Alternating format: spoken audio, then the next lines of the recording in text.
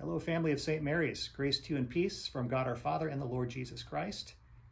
This is the sermon tease for this weekend for our Saturday evening service at 5 p.m., our 7:30 a.m. service on Sunday morning, and then our United at 9 as we celebrate all that God is doing in this wonderful church.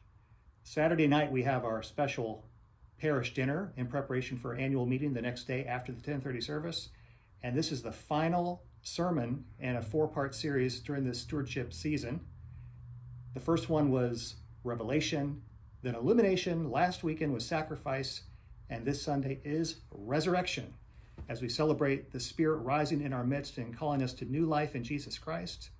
We're so thankful for all that the Holy Spirit is doing in this church as we continue to journey through this season of stewardship, a new season in every way, and we're grateful for all of your support. If you haven't pledged yet, folks, please consider doing so.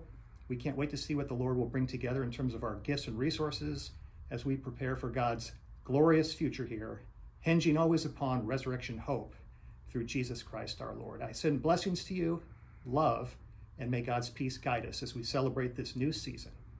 Amen.